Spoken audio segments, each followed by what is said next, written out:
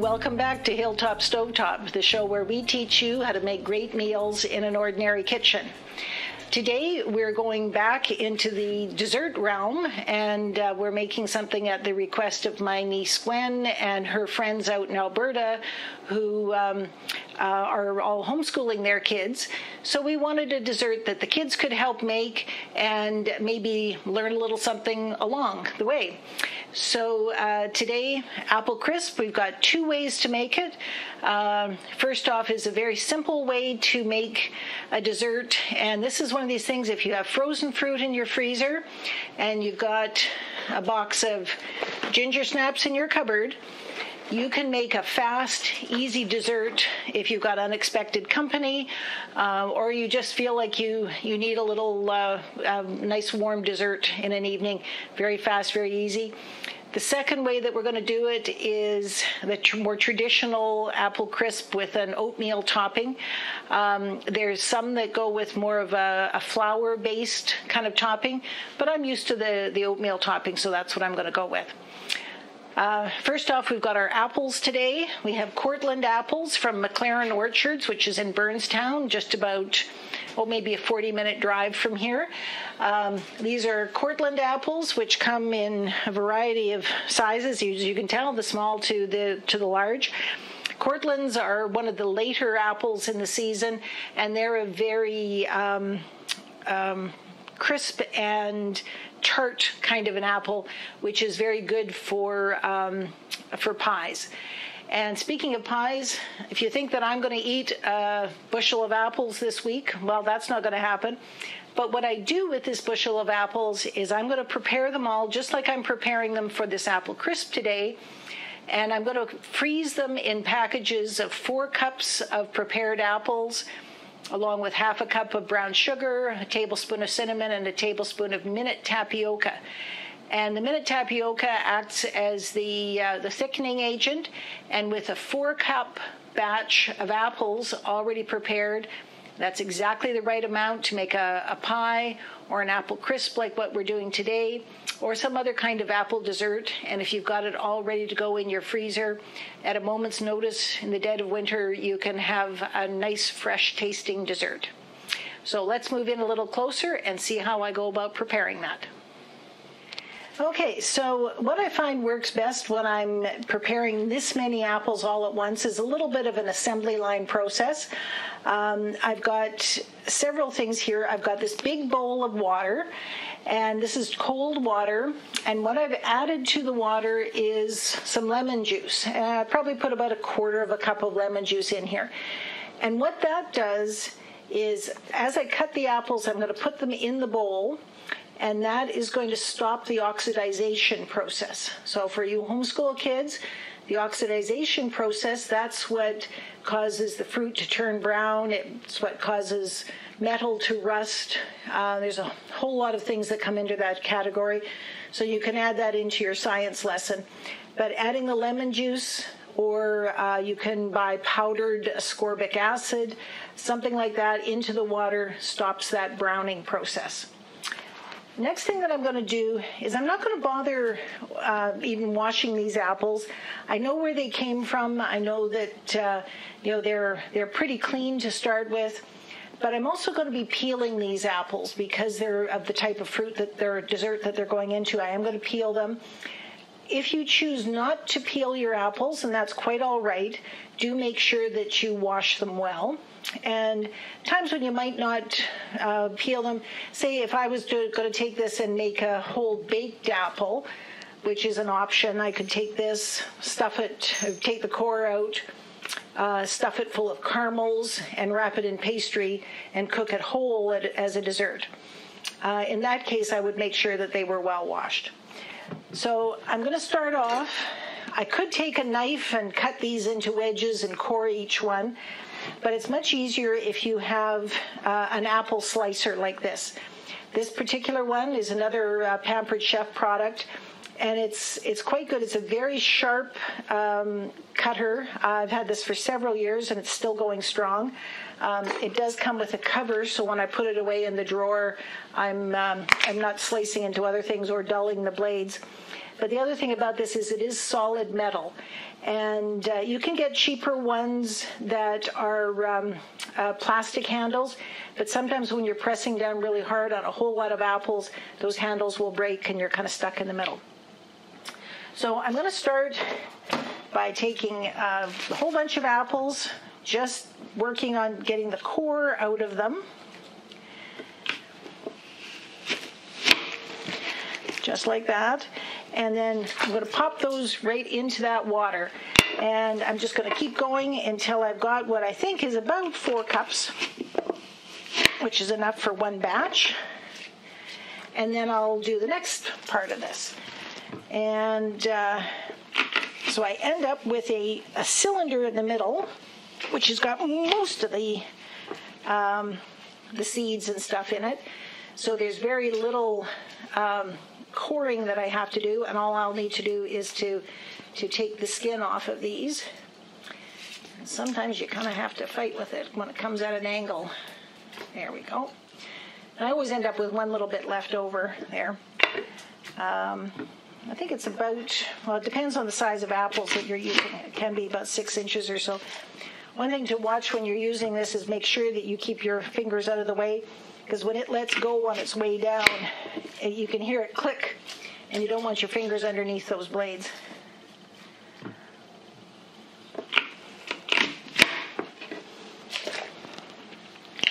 There you go. Now I'm going to keep dunking those into that lemon water, just to make sure that their surfaces are covered. And what we'll do here is we've started, the cores are off to the side. They don't have that lemon water. So by the time I'm finished with this, you'll see the difference in the color of the apples versus the color of the core. And that will give you an idea of how that oxidization process is working and how the lemon juice is stopping it. Okay, so that's probably enough for our 4 cups. So what I do now is I just take these out a few at a time, peel them, and put them back into the lemon water. I don't want to do too much at once, because if I leave it sitting here too long, these apples will start to absorb that water and get a little bit on the soggy side. So we're going to do this one batch at a time really quickly.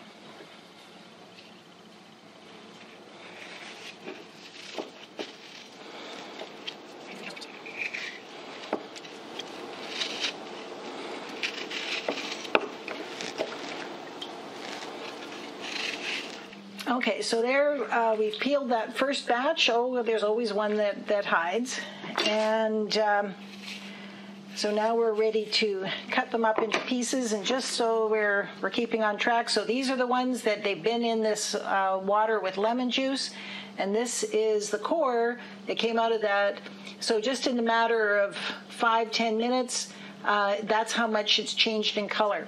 So this isn't nearly as appetizing in your pie as a nice white apple like that. So then we take our measuring cup, and we're going to slice it up till we get about 4 cups. It doesn't have to be an exact measurement. I'm sure nobody's going to complain if they get an extra bite of apple along the way. Okay, so see how quick we can do this. Okay, we've got about 8 cups of apples chopped up anywhere from 1 centimeter to 2 centimeters in chunks. 8 cups of apples, 1 cup of brown sugar, 2 tablespoons of cinnamon, and 2 tablespoons of minute tapioca. Minute tapioca is this stuff. People think about it in terms of making that pudding that only some people like, but it's excellent for thickening fruit pies. Just a tablespoon in a pie will be enough to keep all the juices together, and when it's cooked, it's clear. And some thickening agents aren't necessarily that kind of, they don't come out clear. They have a little cloudiness to them. So I'm going to split these apples between 2 dishes. And then we'll get to making our toppings for the crisp.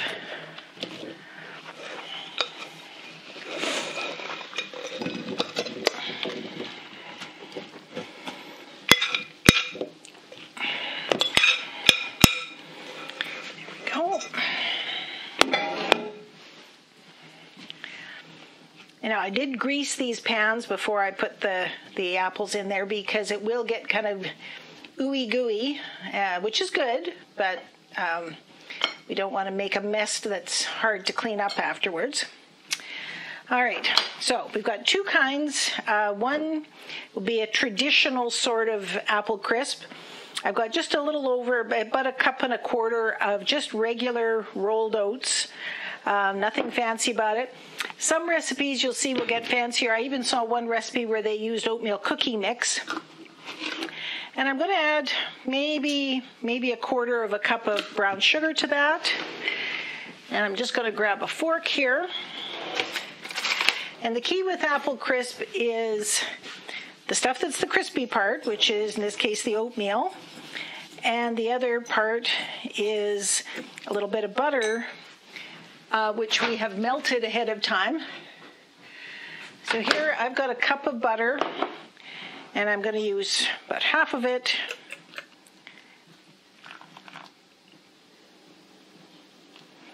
Half of it in this one. And it just moistens that a little bit, and the butter will also help with the browning of this. So there you go. So we've ended up with something just a little bit of moist oatmeal is what it is.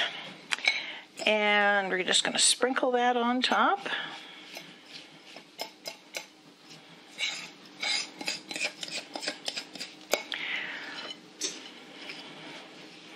And the apples will kind of peek out around this. But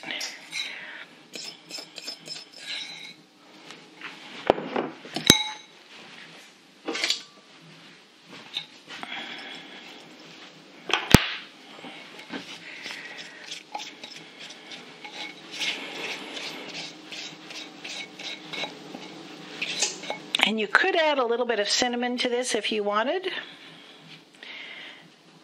I think just that hint of sugar. It doesn't need very much because there's sugar in the apples already. Okay, so there's apple crisp number 1. Now, apple crisp number 2. Switch over here. And for this one, we want to have our food processor. You could do this with a rolling pin and a bag. I've even seen it done where they take the cookies, put it in a clean tea towel, and whack that against the countertop. But since I got a food processor, I'll use that. So these are just ordinary ginger snaps. And I'm going to use about 2/3 of this package.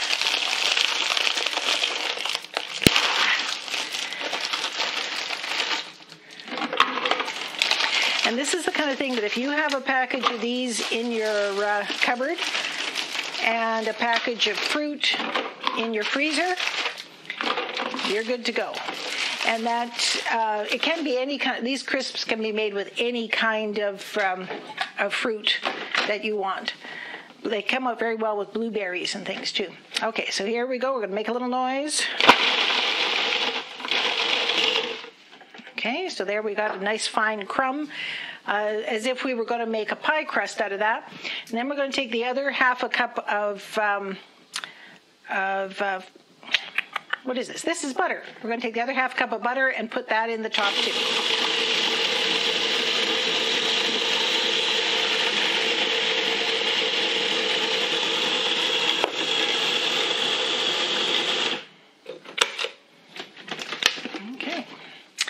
And there we have it. We have a beautiful topping.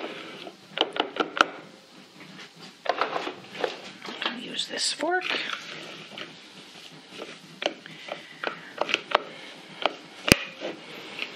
So there you go. They got nice moisture. We could get away with adding the extra row of ginger snaps, but I think that this will be enough to cover it. And this one, because it's got that really snappy ginger flavor, it just kicks this crisp up a notch.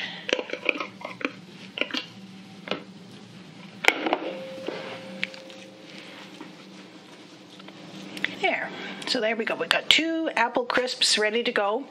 And that's so good. I'm going to pop them in the oven at 350 degrees for about half an hour. So in other words, if you had this ready to go and you popped it in the oven when you sat down to dinner, it'd be ready and piping hot for dessert. And of course, you want to have a little bit of ice cream at the ready to spoon this over. So we'll take a pause while this goes into the oven, and we'll see you when it's done. All right, so here we go. Magically, 30 minutes later, and our 2 types of apple crisp are out of the oven. We have our traditional apple crisp with oatmeal, a little bit of brown sugar and butter, and the snazzier one made with ginger snaps and butter as well. Both of them have that crispy topping and bubbly apples down below, and we've got our ice cream here just ready to melt along with that. The apples themselves are still, like if this was to cool for another 5 minutes or so, the liquid in the bottom of the apples would start to be less runny. But right now it is perfect for over the top of that ice cream. So there you go. We hope you enjoyed today's episode about apple crisp in 2 different ways, and that you will like and subscribe. And a special shout out to all the homeschool parents that would just love to make this with their kids. And I look forward to seeing you the next time, and particularly for those subscribers, so you don't want to miss an episode. You never know what's going to come next. Bye-bye for now.